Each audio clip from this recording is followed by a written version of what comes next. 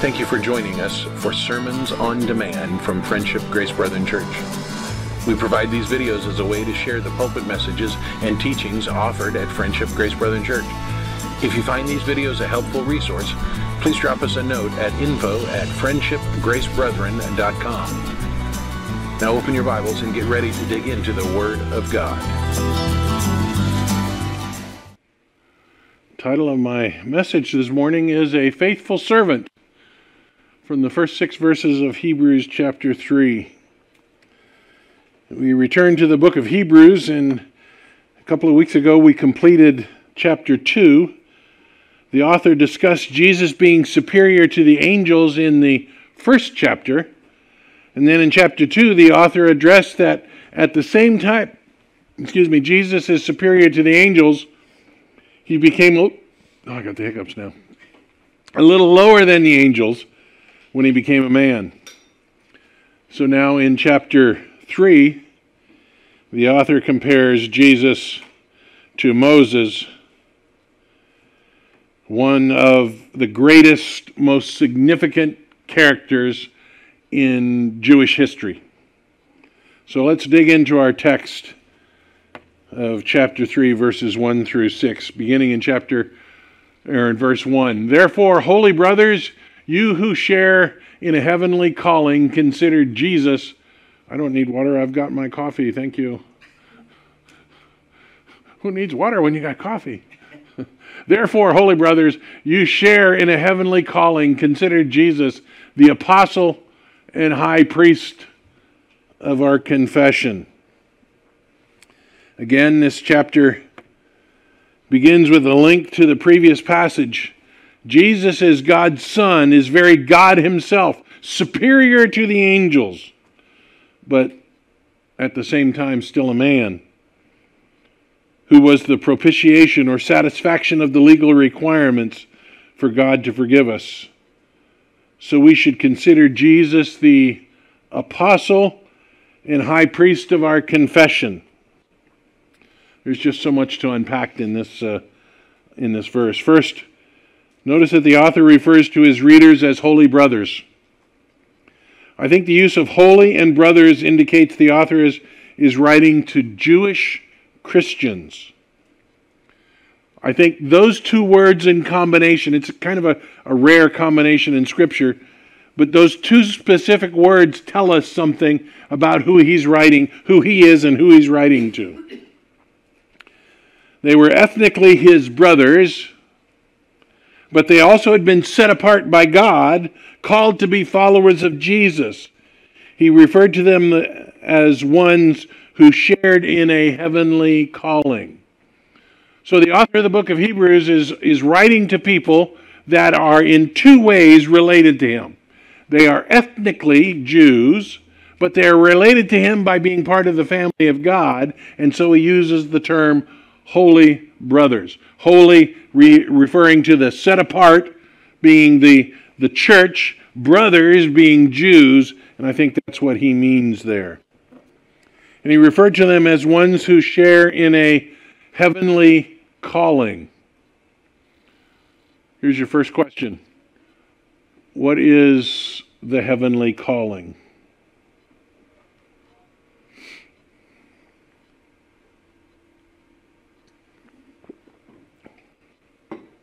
Us being drawn to Jesus through the Holy Spirit. Us being drawn to the Holy Spirit, or to Jesus by the Holy Spirit.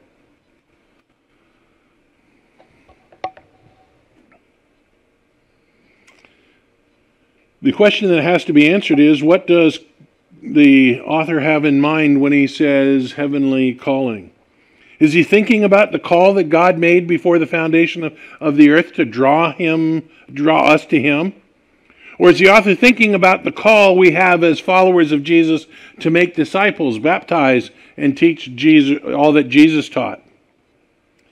Since he talks about our confession and compares Jesus to Moses, I would argue that he's thinking about sharing the gospel with others. Your heavenly calling is to do what Jesus told you to do.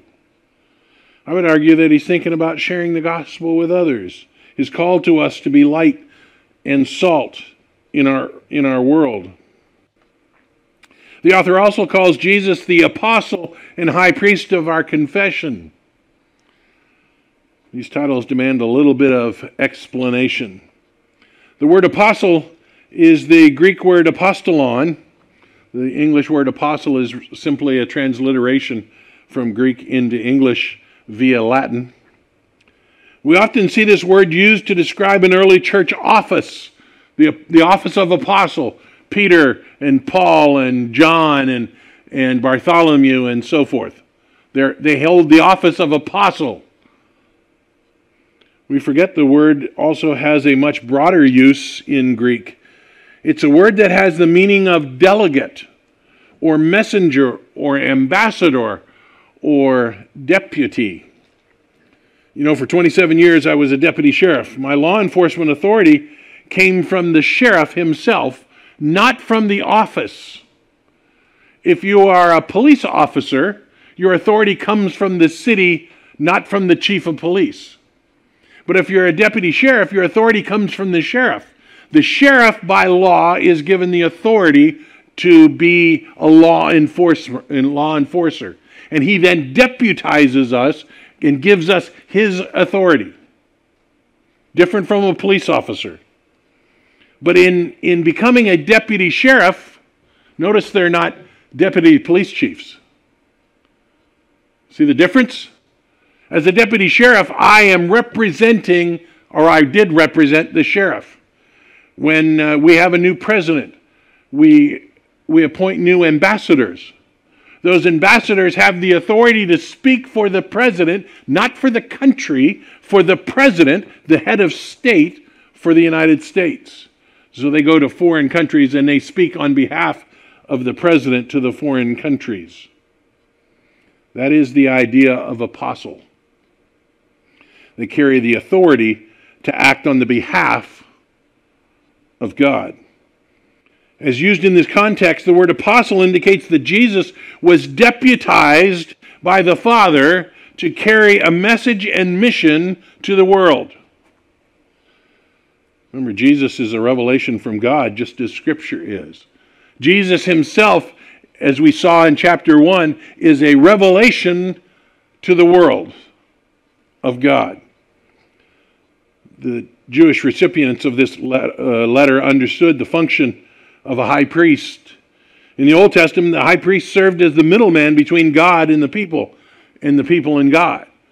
You would go to the temple and you would bring your sacrifice, and the priest would lay hands on it, and the priest would convey the sacrifice to be slaughtered and would convey to you the atonement. But here in Hebrews, the author changes up the role just a little bit. I think combining apostle and high priest in one description, he intends to say that Jesus, as apostle, represents God to the people, and as high priest represents the people to God. Jesus is the middleman between us and the Father. The word confession is the Greek word homologeos. Don't think of confession as I used to like to solicit. There was nothing more thrilling as an investigator than to get someone to confess to a crime. I always liked doing that. I was pretty good at it. But that's not exactly what we're talking about here. There is think of homologeos in a more positive way. Think of it as an affirming what you believe. I'm not confessing to a crime I committed. I'm affirming in what I believe. Or in this case, if you believe in Jesus, you're affirming Jesus. Jesus is the one in whom we believe because he is God's representative to us and our representative to God. So, we go on in chapter 3, verse 2, who was faithful to him who appointed him, just as Moses was also faithful in all God's house. Jesus was faithful to the Father in accomplishing his mandate. God said to Jesus, "This is what I want you to do." And Jesus went out and did that. In keeping with the author's tactic of comparing Jesus to others, he reflects the faithfulness Moses and as Jesus in comparison. We go back to the verse Chuck just read, Numbers 12:7. Not so my servant Moses. He is faithful in all my house. The author of the book of Hebrews quotes from the book of Numbers to validate his claim about Jesus. As a book of the law, it was held in awe and even worshipped by the Jews of Jesus' day. So in claiming Jesus is like Moses, it carried some weight. Moses was the great liberator that brought them out of slavery in Egypt, provided to them the law. The very law that the Jews then, at the time of Jesus, worshipped. And so to say that Jesus was just as faithful as Moses, that was a big, big statement. For Jesus has been counted worthy of more glory than Moses. As much more glory as the builder of a house has more honor than the house itself. For every house is built by someone, but the builder of all things is God. The author couldn't leave it that Jesus was faithful like Moses. The whole point of this section is Jesus' preeminence. So he had to go further. Jesus is not only faithful like Moses, but he's also been viewed as worthy of more glory than Moses. Moses was one of the most respected and revered Old Testament leaders. No one could ever be superior to him in the minds of the Jews. But Jesus is considered to be greater than one of the greatest heroes. I love how the author validates that Jesus is superior to Moses. The builder gets all the praise and is superior to the building. Sure, the building your house can be really, really nice, but it's the skill and workmanship of the builder that makes it such. The building didn't just appear, somebody made it. And so the maker of it gets the praise. The building actually contributes nothing to it except it looks good standing there afterwards. Now look how he finishes verse 4. For every house is built by someone, but the builder of all things is God. I love how he does that. This is a declaration that God is superior to everything. Jesus is also God. Exalted here because Jesus is the representative of the Godhead. He walks in God's authority. Remember, he's been appointed deputy by God the Father to be his representative. He's been appointed apostle to be his representative to us. In him dwells the fullness of the Godhead in bodily form to represent God to us. And he's superior to everything else. This is a declaration that God is superior to everything. Jesus as God is also superior to everything. Now, Moses was faithful in all God's house as a servant to testify to the things that were to be spoken later. But Christ is faithful over God's house as Son, and we are his house, if indeed we hold fast to our confidence and our boasting in our hope. The comparison of Jesus and Moses continues in these verses. Now, here's your next question, and I admit it's a little bit more complex. What two words in these verses indicate the comparison between Moses and Jesus? I'll read those verses again for you. Now, Moses was faithful in all God's house as a servant to testify to the things that were to be spoken later. But Christ is faithful over God's house as a son. And we're his house if indeed we hold fast our confidence and our boasting in our hope. What two words there represent a comparison?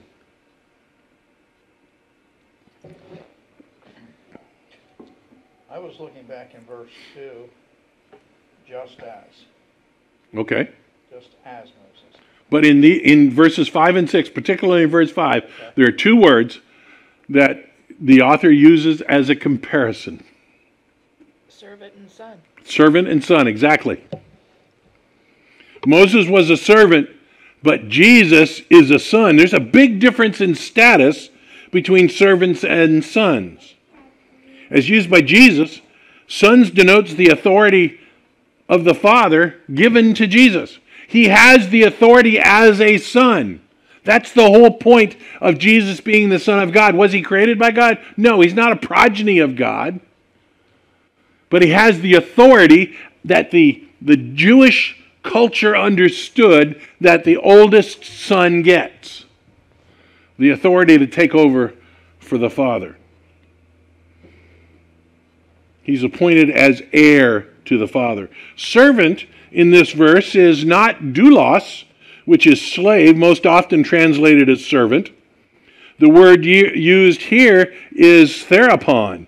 This word is never used in the New Testament in a secular sense as a reference to a normal servant. It is only used in a religious sense of a worship aid. Someone who leads you in worship of God. Chuck would be a therapon. That's going to be my new nickname for you, a therapon, a worship aid. Moses was faithful to God in leading the Hebrews in the wilderness to build and use the tabernacle where they could meet with God. Moses gave the people what God gave to him. He led the people in knowing and relating to God. Jesus as son had a much larger responsibility. Moses was faithful to building the tabernacle, the house of God. Jesus was faithful to the Father in building his own house, the church. The church is not a physical building, but the people who collectively are Jesus' house. Now look closely at verse 6 again.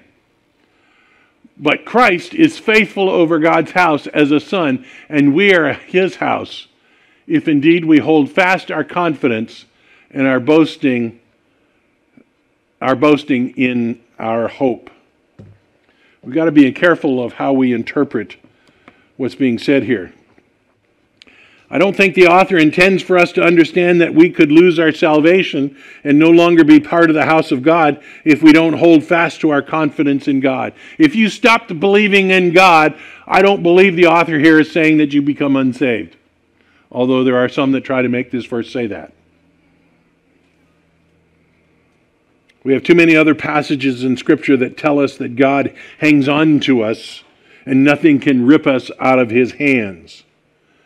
The conditional structure of verse 6 indicated by the if parallels the parable of the soils in Mark 4. Let's go over to Mark 4, chapter 4, verse 3, and review this parable. Mark chapter 4, verse 3. Listen, behold, a sower went out to sow. And as he sowed, some seed fell along the path, and the birds came and devoured it.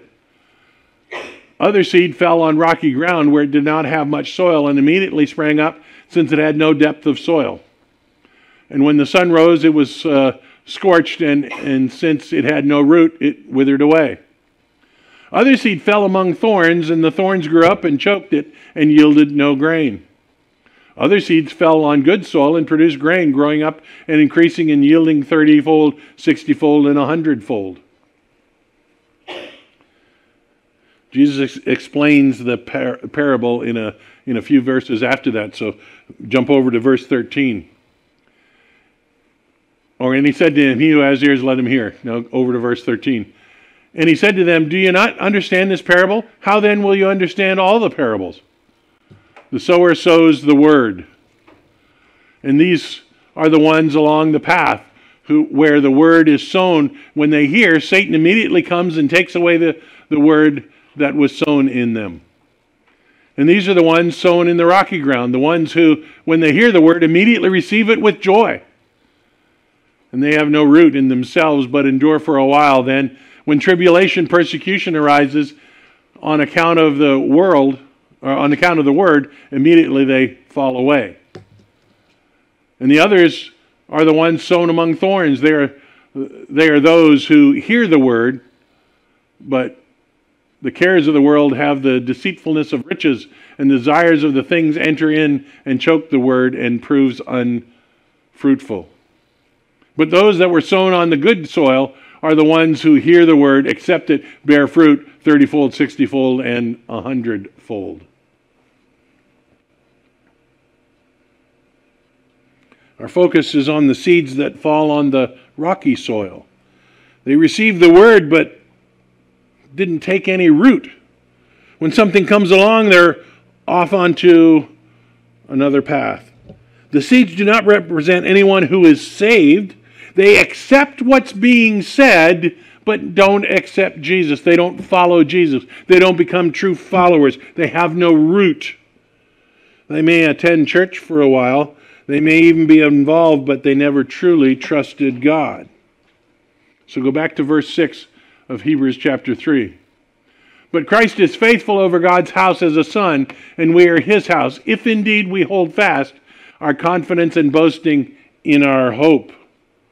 In the same way, we are the house of God if we do not fall away. Just as the seeds on rocky ground do not produce followers of Jesus, only people who demonstrate faithfulness to Jesus are true followers of Jesus.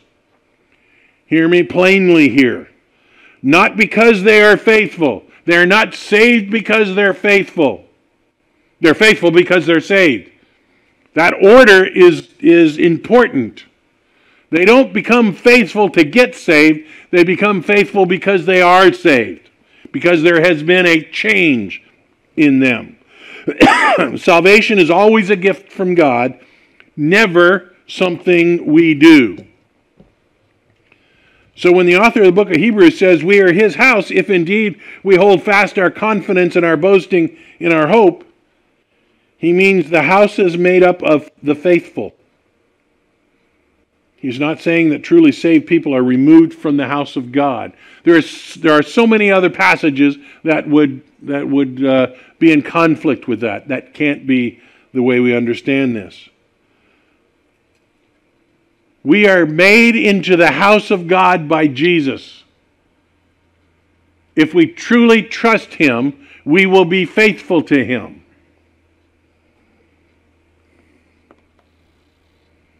The author of the book of Hebrews continues his discussion on Jesus' authority.